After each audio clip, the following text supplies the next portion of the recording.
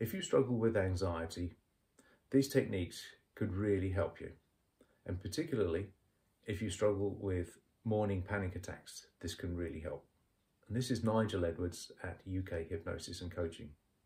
Now, what's the definition of a panic attack? It's where your heart's racing, you may be sweating, trembling, all of those sorts of things.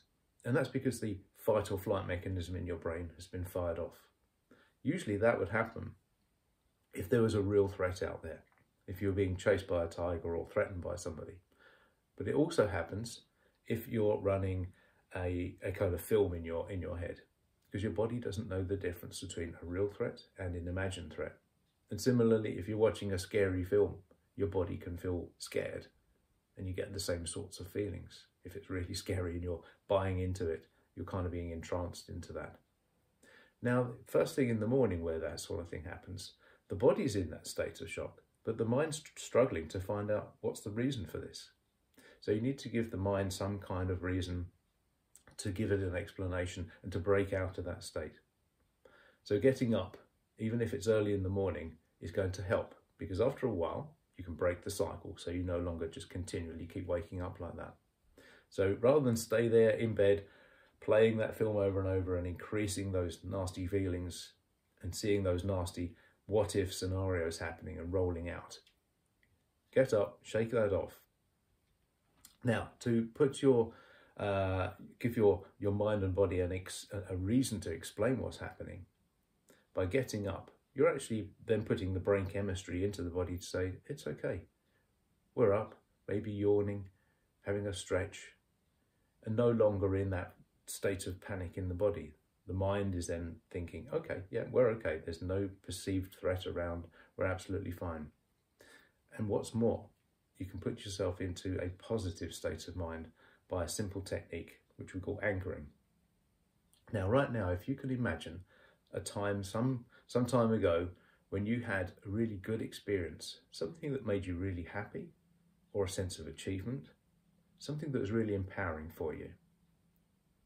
When you can revive that memory and associate into it as if you're really there, really bring in the sounds, the sights, like you would do with a wonderful internal film running in your mind.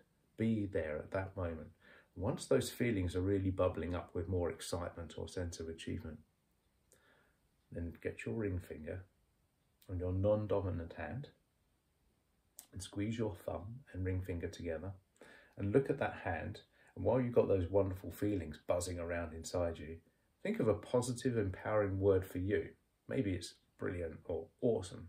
Look at the hand, get the feelings going, and say that word out loud. Awesome. So you're hearing that, you're seeing this, and you're feeling this. You're engaging all of your modalities, your sight, your hearing, and your feelings all together with that anchor state. And do that regularly, so you're building up this awesome anchor. So you can fire that off whenever you want to.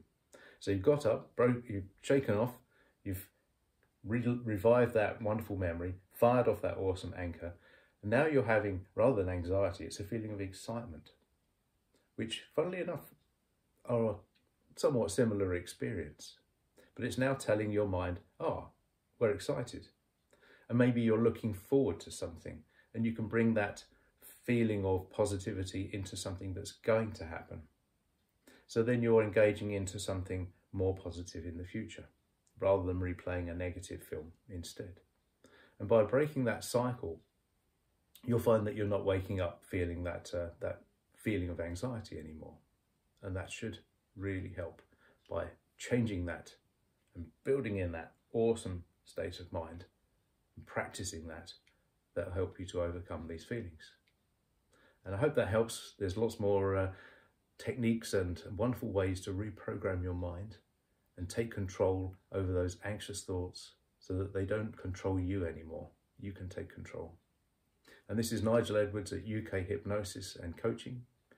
And if you want to book a strategy call so we can work out how to work together, then please visit the website ukhypnosisandcoaching.co.uk on the booking page. And it's easy to set that up. So we can have a chat about how I could help you to work to release those negative thoughts and beliefs for a more permanent and long-term benefit for you. Thank you.